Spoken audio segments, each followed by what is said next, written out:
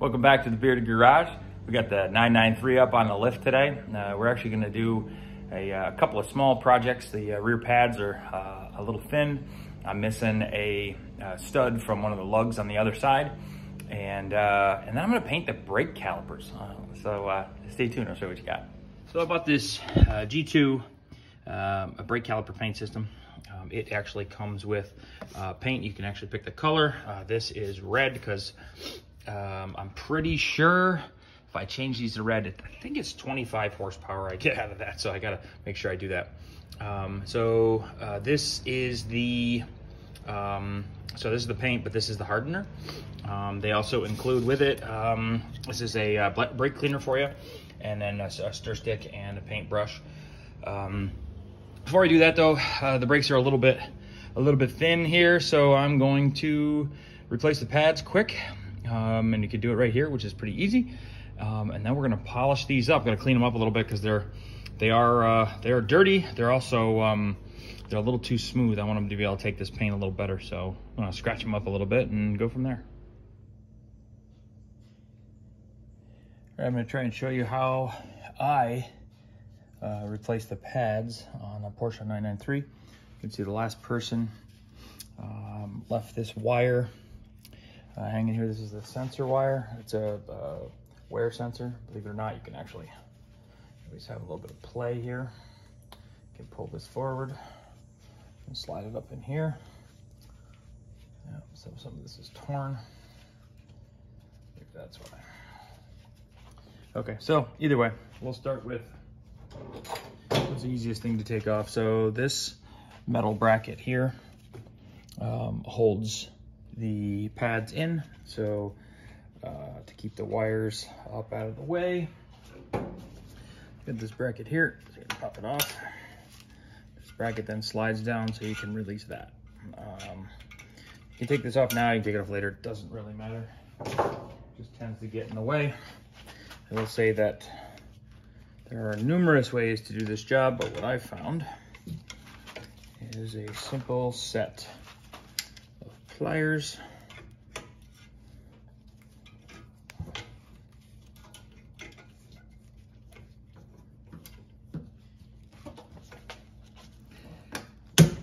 Squeeze it till it pops on the bottom, and you can then squeeze the top just a little bit.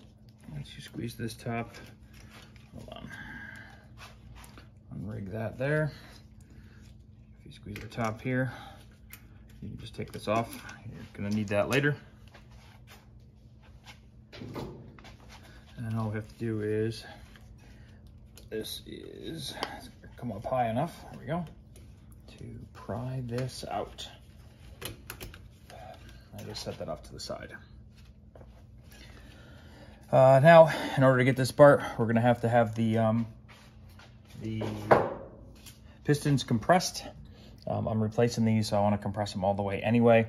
I've actually found that the Craftsman Robo Grip actually works really well. I don't know if that's what this is for. Normally I wouldn't use it right here because I don't wanna scratch the caliper, but I'll be honest, I'm painting these, so I don't actually care that much. So that's why I'm gonna do this. I'll just buff that up with sandpaper in a little while. You can see I'm compressing it. Once compressed, that should come out relatively easy. Do the same for the other side. If it's not completely evident, I'm actually just squeezing the pad itself against the back of the rotor, and that pad is pushing in on the pistons to compress them.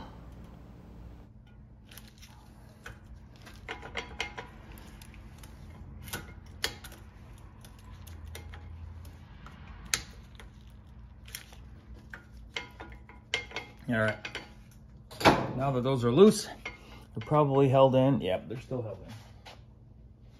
So the way to get them out, actually, we'll just compress these cylinders a little bit more. It turns out there's actually pad dampeners on here from the last install. So in order to get the pad dampeners out, I gotta be able to clear the pistons.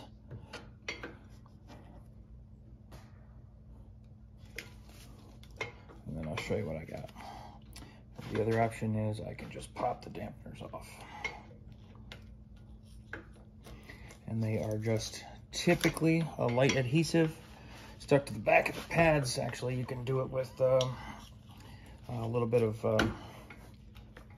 brake caliper grease too. That'll do the same thing. And that's what I actually put them back on with. So they come out now. And when I was talking about the dampeners are actually, pistons have holes in them. And these dampeners look like this. So you can see they're a little piece of aluminum. And they are different sizes. Actually, the top one is smaller than the bottom one, so you really can't mess them up. We'll just clean these up with brake fluid because they actually do look nice and clean. They're not all bent up. And we'll just reuse them. We'll probably just put some anti-seize on here, stick them right back in there, and slide the new pads, and it'll be easy to go. The next step, these are wear sensors. You can see the wear sensors are actually still good. The way these work is they just have continuity here. So once the pad wears down far enough to wear the wire out here, it breaks the circuit and turns the light on in the car. You can be nice and careful with these. I'm being more careful with this piece than the pad itself because I'm replacing the pad.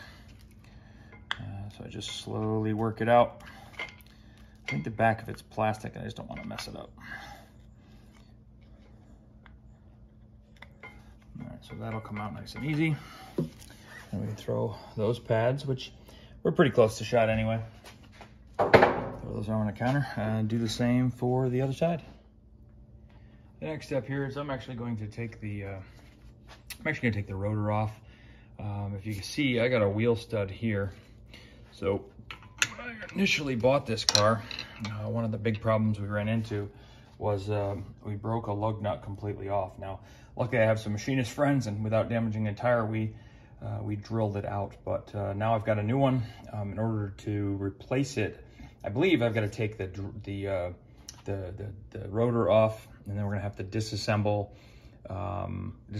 the emergency brake, which is a set of shoes. So I'll have to take the caliper off, take the rotor off, and we can show you what the shoes look like. To start, I'm just gonna, there's a couple of set screws here, a couple things we need to do quick. So we'll take these out, and then we will remove the caliper.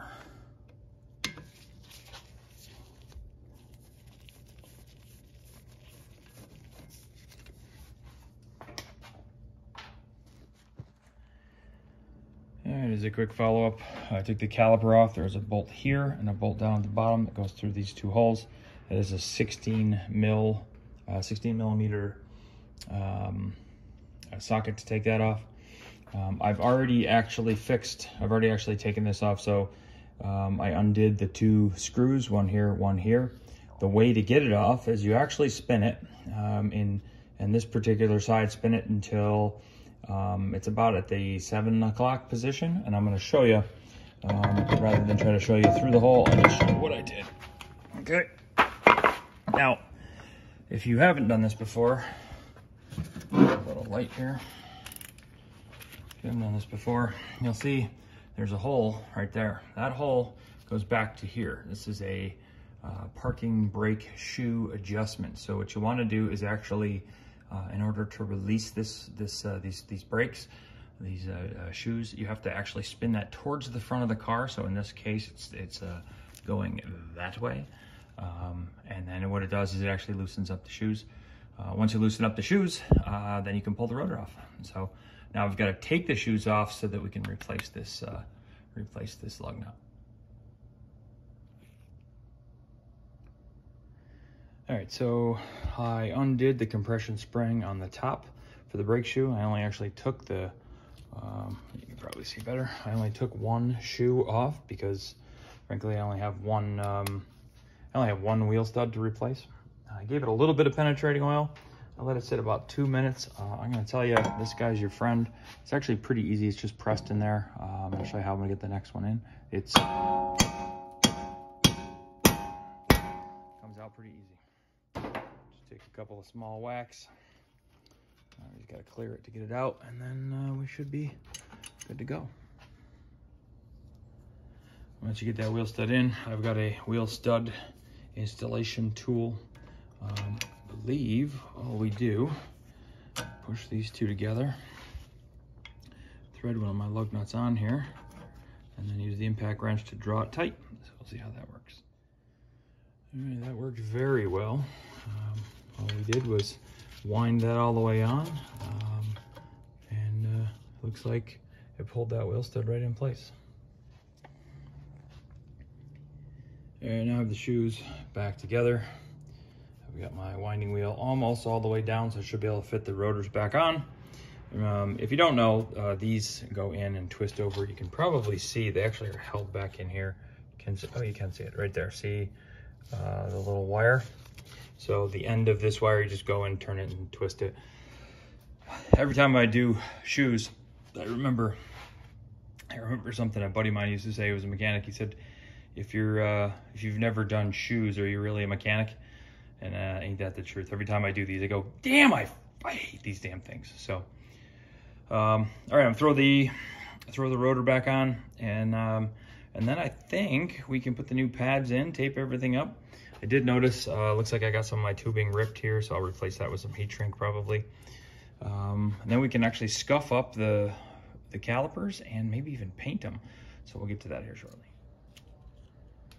All right, in order to allow the new paint to harden on here, just gonna buff this up a little bit. I got some 220 grit sandpaper here, and all I'm gonna do is clean up a couple of the corners and the edges, just to roughen up so we can have something connect and something for the paint to bond to. So you notice it's not perfect. You still got some imperfections here and here.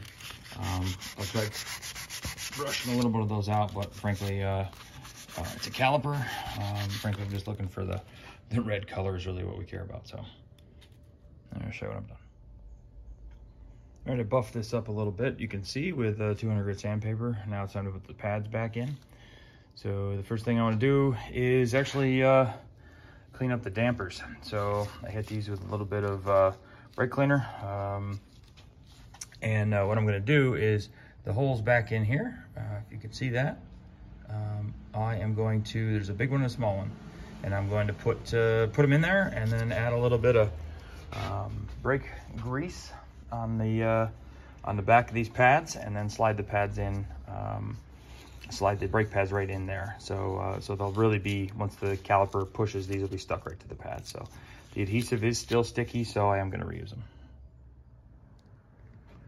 I think, got the light on now. You can see I put those dampers in there. I did get a little grease on that side, which is fine. I just didn't get it on the brake the brake rotor here. So I'm gonna slide the pads in. So grab a set here. I actually just cleaned these pads. So the pads go in like this. So we'll see. I can do this with the fan and the phone, and that's it, baby. That's it. It's a new set of pads in there. So, and those will stick actually really nice. Hopefully, no squeaking. Now that the pads are in, I'm going to hook up the wear sensors. The wear sensors do have little metal clips on them, as long as you don't lose those. I actually had one on the floor, so if it's very loose, you probably just, that little metal clip fell out. So pick it up and slide it back together. Now, what we're going to do is put this guy on. I'm gonna feed this through here. I'm gonna connect it at the top and then just push it in and snap it in the bottom. Kind of the reverse of what we did before when we took it off.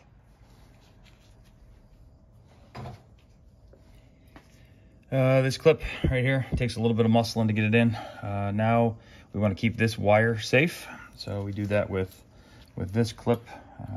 It goes over top of here. So in order to get it in, I like to just give it this little squeeze. All right, and then you can snap it in place. Once you snapped in place, you can slide it down. You can hook the wire up and then snap it in place there. Now you're all set. Your pads are back in place, your sensors are on. Now we can get on to some painting. There's nothing special to taping this off. I like to tape off the rotor to make sure that I'm not getting paint on it. The G2 brush in the kit is actually pretty big. And then I just tape off the back. I don't want the pads getting anything on them. All right, we got the taping done. Is this perfect? No, it's not. However, now it's time for some cleanup. Now, I've actually already wiped these down a few times, but before I get started, I really like to give it a little bit extra. So I'm gonna go around to all the calipers here that I have sprayed. Make sure they have and this is alcohol based, I believe. So all it's gonna do is just dry up real quick here. But it's also a degreaser and a dewaxer. So anything that I might have on here will be cleaned off and ready for paint. I'll show you what I got on the other ones. I've gone through and repeated what I did on all four wheels. I've taped them off, I've buffed them up, I've hit them with, I've degreased them when I pulled the pads out, and then I went all the way through and wiped them all down. And then the last piece was really, I got into, need more tape. The last piece was I went through all that waxer and degreaser. And I've done that actually a couple of times, and I keep running a clean paper towel over top of it to make sure there's no black smudges that still come off. It looks like everything is, these are nice and clean now. So looks like we're ready for paint. All right, the G2 paint here, we just opened up. It actually, they say it's enough for 3 coats. So we'll see, it's only a half a can. So we mix in the hardener. And it's the entire bottle.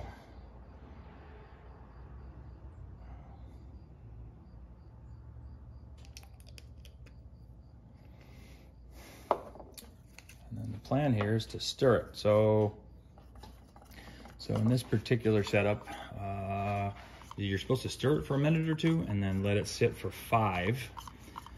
So we wait for the reaction time, and then after 5 minutes, stir again, and you can start painting. So we'll show you when we get to the painting part.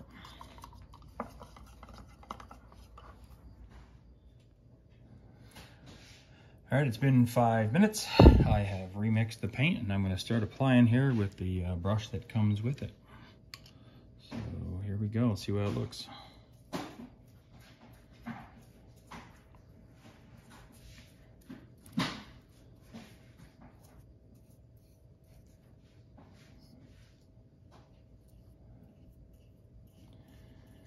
This is supposed to be enough paint to do all 4 calipers 3 times each. Some of the reviews say the paint is a little bit thin. You want a first coat to be thin and then go from there. So you gotta wait approximately 15 minutes between coats. All right, so that's what you look like after the first coat on the first caliper. It took about 7 minutes. So by the time I get the other 3 done, this will be ready for another coat. So I will tell you one thing I didn't mention before is I started with completely clean gloves. I didn't want to get, oil and grease and shit back on the calipers after I cleaned them so much. All of them look about like this. You can probably see that one over there. I've done the same. I'm gonna go for paint job number 2. I will say one thing that I've learned so far is I am not sure. I think the fronts are gonna look really good. I think the backs will look okay. I can get down here on the floor and look up underneath and actually paint from the backside. If you do this on the ground, I don't think you could do it. I think you need to either have a lift or take them off the car. So the fronts will be a 9 out of 10. I think the backs of the calipers will be a 5 out of 10. So I'll show you the next step. Here I'm just applying coat 2, just trying to keep the brush strokes to a minimum. Notice if I go back and forth, they don't have high ridges. So just trying to keep it nice.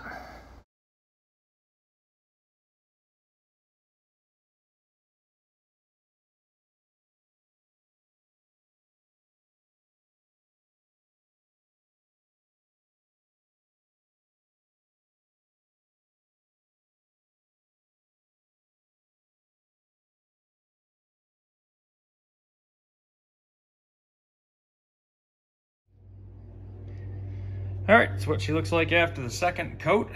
You can see a lot of the brush strokes are kind of melding in a little bit, looks a little bit better. Not perfect, but I think after the third coat we'll be just where we want to be. You can see here, I have a little bit of paint left. It'll probably be at least good enough to finish this coat, so here we go. All right, it's been a full 24 hours. The caliper's nice and they don't feel soft at all. You can't scratch it. So what I'm gonna do is peel all the tape off and see what we got, see how she looks.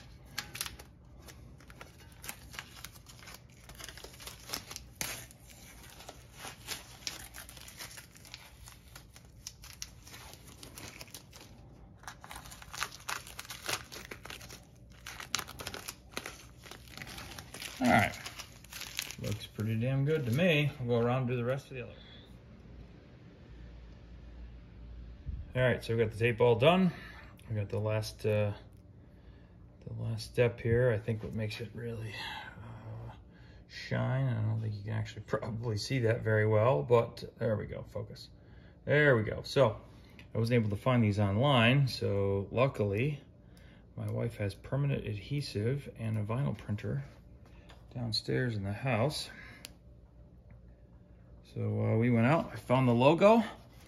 We're gonna put this on, oops, we're gonna put this on nice and straight.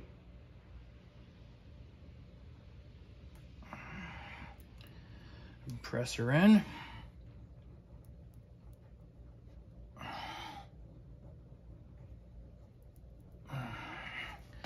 I found if you do it with the back of your nail,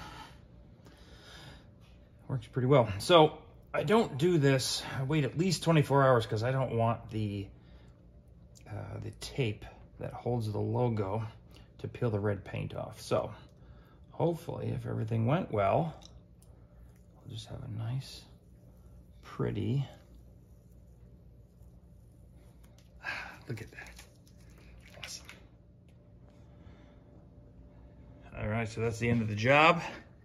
That's what we got. That's how she looks. It turns out those are fairly easy. If anybody's interested in the dimensions or crap, even needs me to print some for you, give me a call, send me a message, let me know. I think that looks awesome.